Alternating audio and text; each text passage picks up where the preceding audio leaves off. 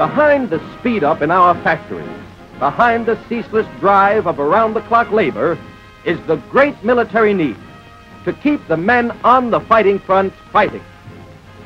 From the factory to you is no longer just an advertising slogan. It's the key to our determination. It's our country's promise to its soldiers. And while most of our equipment travels first on the high seas, or even by air freight, eventually it must be transported on roads. Roads that feed the combat zone.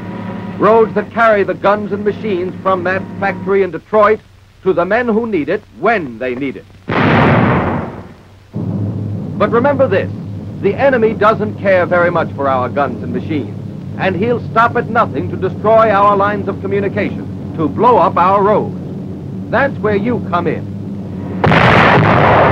We use road expedients to keep roads open and to get vehicles across country where there are no roads.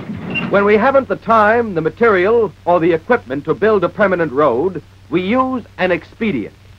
This means fitting the material you have to the conditions you face. And no matter what the situation is, you must do something. You may have to improvise a detour around a shell hole or a bomb crater. The next time you may have to construct a stretch of temporary road through a swamp or through a wood. But whatever your job, knowing how to do it properly, knowing how to do it quickly, may save the lives of the men just up ahead or even win a battle. Suppose that a new railhead has been set up here, and as yet no road connects it to the supply road. Now, we don't want supplies piling up at the railhead. We want them at the front, immediately, where they'll do some good. To get them there, we may need some kind of road expedient. In this case, we've run into some soft, muddy ground. Luckily, there's enough lumber nearby to build an elevated plank tread road, and that'll get us past it all right. First of all, large timbers, 12 feet long and 6 by 6 inches, are brought up to the site. Place these timbers crosswise in the roadway, at right angles to the direction of traffic. Space them 3 feet apart, center to center. The NCO uses some sort of marker to see that you get the proper distance. There may be interruptions, but you must keep at the job.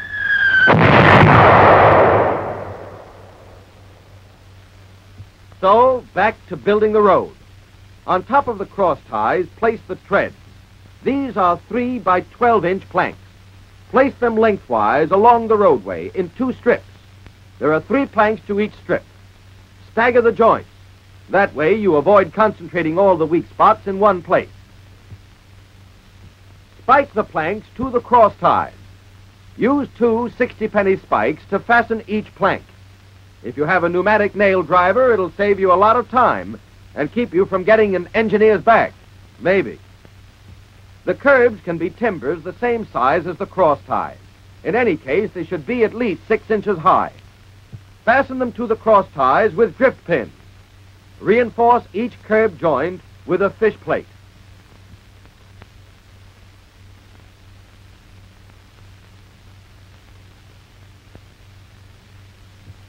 Figure the distance between the curbs so that the truck with the smallest clearance can drive over the road without trouble. And remember, it might be your mess truck. But building the road isn't your only problem. You have to keep it in good shape all the time.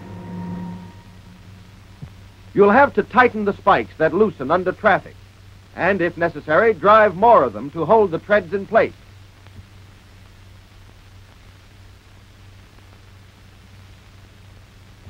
Pry out the broken planks, get rid of them, and put down new ones. There's patchwork to be done, sure, but don't get the idea a plank tread road's just a flimsy makeshift. If the material's around, you can build yourself a good, tough road.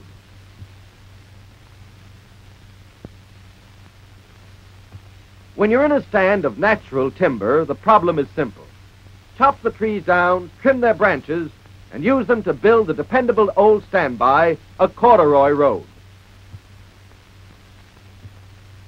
It's easy to lay down if the ground is fairly firm. The ground can be muddy, but it has to offer a reasonable amount of support. The log should have a diameter of about 6 inches. Their length varies according to the width of the road you're building. Whatever the length, place them side by side at right angles to the direction of traffic. Notice that the butts and tips of the logs alternate. If that weren't so, there'd be wide spaces between logs at the tip end. And you want the straightest logs you can find. Then they won't be so liable to snap under the pounding of heavy trucks. See to it that they bear on the ground over as much of their length as possible.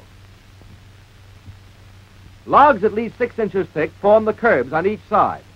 These are held in place by pickets spaced every 10 feet. Drive one picket at the edge of the road.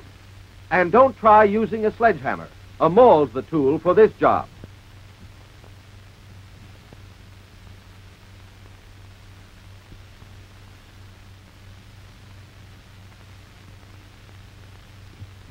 Drive another one between the logs on the inside of the curve. When there's timber at the site, you can build an unsurfaced corduroy road quickly. But if it's at all possible, take extra time and cover the logs with a top surface. Cover them with gravel if you can get it. If not, earth will do. But in any case, spread a layer of brush as a base to keep whatever material you use from seeping through the gaps between logs. Then dump the gravel or earth on top of the base layer and spread it out evenly. There are good reasons for going to this added trouble. The road can be used without the surfacing, but it's rough on both the trucks and the road itself. And in wet weather, it's as slippery as GI shoes on grass. The earth or gravel gives a smoother riding surface, better traction in wet weather, and doesn't call for so much maintenance. Now, in softer ground, a corduroy road needs the added support of stringers. These stringers should be at least 6 inches in diameter. Lay them firmly on the ground lengthwise along the line of the road. Space them about 3 feet apart, center to center. Place the corduroy on top of them instead of directly on the ground. Then spike the corduroy and the stringers together, each log to each of the stringers. That'll keep them from slipping out of position and tearing the roadway down. While you're doing this, another crew should be laying additional corduroy. The road may be needed sooner than you think. There's no time to swap latrinograms. Next, of course, you lay the curbs and spike them to the corduroy. Retaining pickets alone won't hold them in place in ground as soft as this.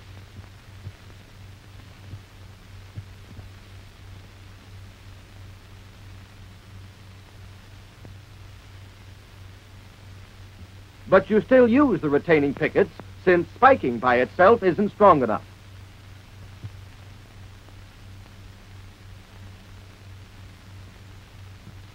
As before, spread a layer of brush over the logs, then cover the brush with earth or gravel. When you're forced to use stringers, you'll find it takes about twice as long to build 100 yards of road.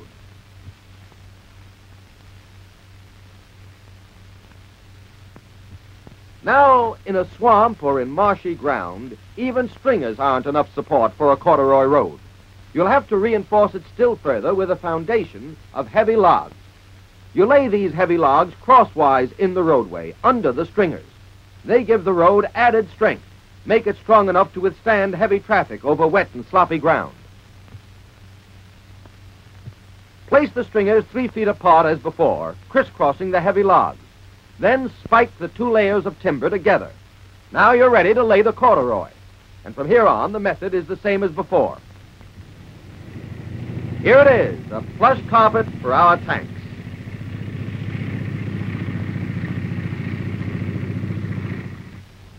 But you can't just stand around and look at it. Maintenance is a big item. With a corduroy road, it's mostly replacing broken logs, logs that can cause a breakdown if you don't catch them. To get to them, of course, you have to dig away the top surface of gravel and the base layer of brush.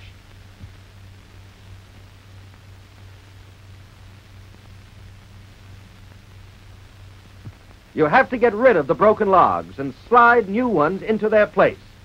Whenever you use stringers, be sure to keep the spikes driven down. They have a tendency to loosen. Then, after the repairs are made, cover the logs again with the surfacing material, and the road's as good as it ever was.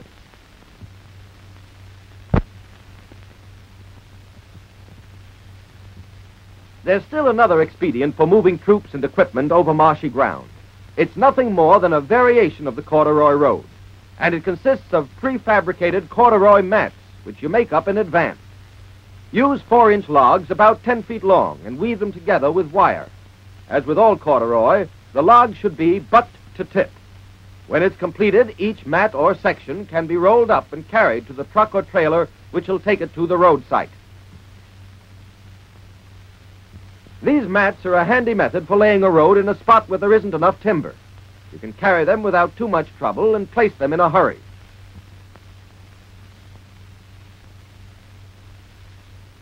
Lug them over to where the road is being built. Then unroll them one after another along the side of the proposed roadway.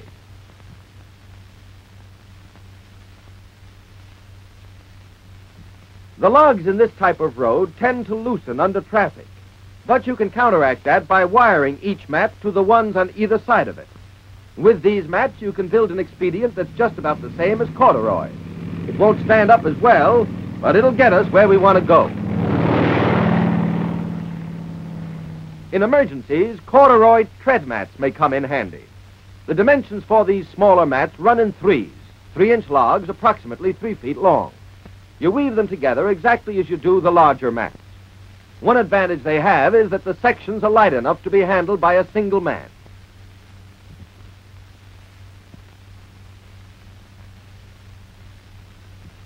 Suppose you get stuck on a sloppy road. Well, a tread mat will get you out. Spread it in the mud in front of the wheel.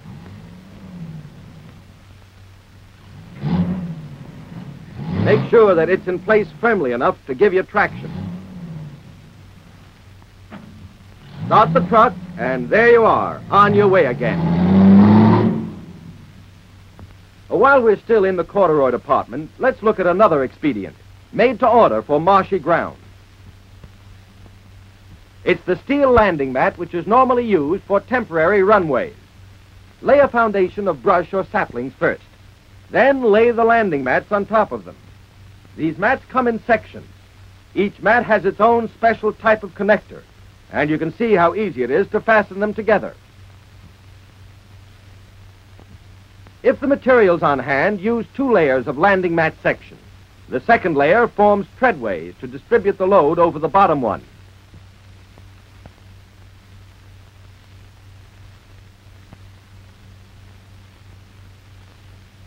Here's the completed roadway, made from material designed for an entirely different purpose.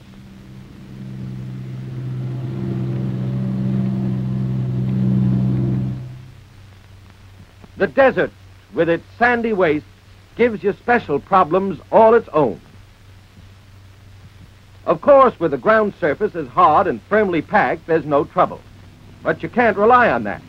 Desert terrain is tricky. Sometimes you'll run up against loose sand that bogs down our trucks, makes their wheels spin helplessly, gets us nowhere at all. Loose sand prevents us from getting water, gas, and ammunition on time. It's your ability to build expedients in this kind of country that'll help us pay off. One possibility is to build a wire mesh road. Plain chicken wire is a simple and effective expedient. Load the material onto trucks and drive as close to the site as possible. Then carry the rolls to where you're actually going to lay the stretch of road. Unroll the wire in overlapping strips. That takes little enough time, and 2 men can handle the job.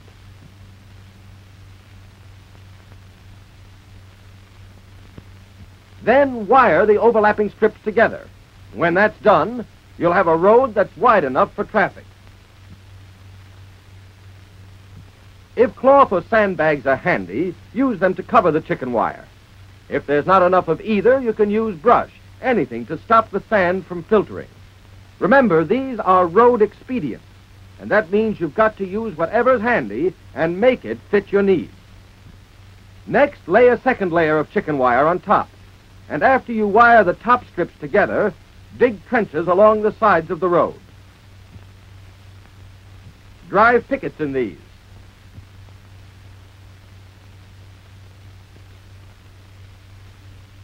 Set them at about 6-foot intervals.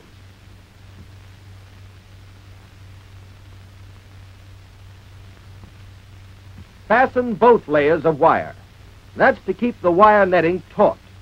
Be sure that the connecting wires slope down into the bottom of the trenches so that there'll be a downward pull on the edges of the wire mesh. And naturally, you'll have to tighten the connecting wire, otherwise it would serve no purpose.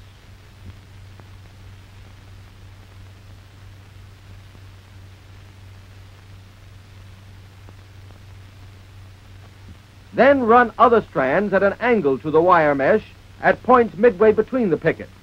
This adds to the tension of the netting.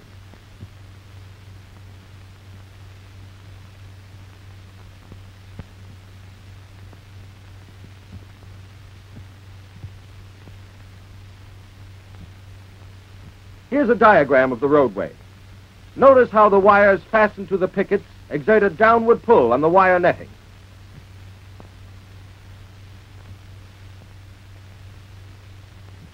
Now, to hold the roadway in place even more securely, use a diagonal wire system that you string across the top. Fasten the wire to the first picket at one side of the road. Then string it over to the next picket down on the opposite side. Tie it, and then keep on zigzagging.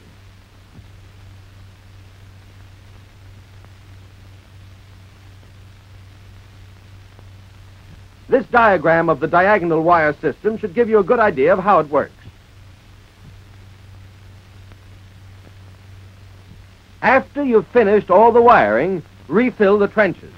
You don't need them anymore, and some GI drivers will be sure to find them if you don't cover them up.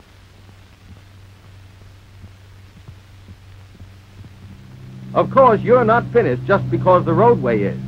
You'll have to keep on the go to maintain it after traffic starts moving. You'll have to repair breaks in the netting, for one thing.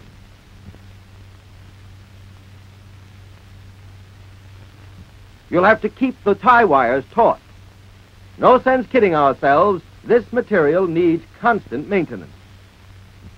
Light chicken wire is okay for ordinary sand, but if the terrain is hilly, then you need more substantial stuff. Take this light landing mat, for example. It's called Sommerfeld track, and it's simple enough to hold in place. All you have to do is stake the wire at the top of the hill.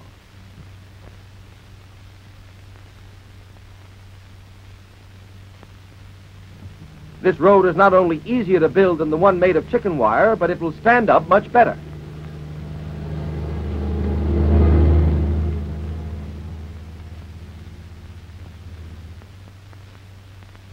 Now, another way of getting over steep sandy grades is to use what we call Army track.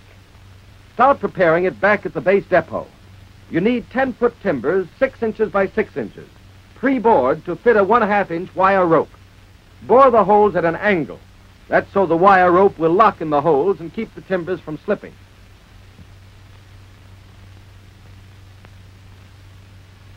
At the site, your first step is to place the pre-bored timber crosswise to form the roadway. Allow an 18-inch space between each one. Then thread the wire rope through the holes.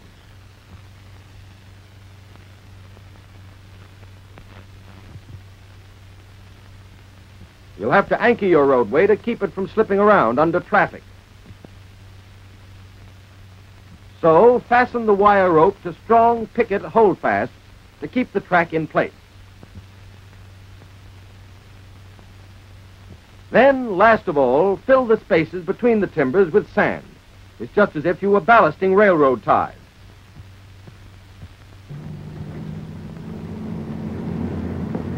This is no magic carpet.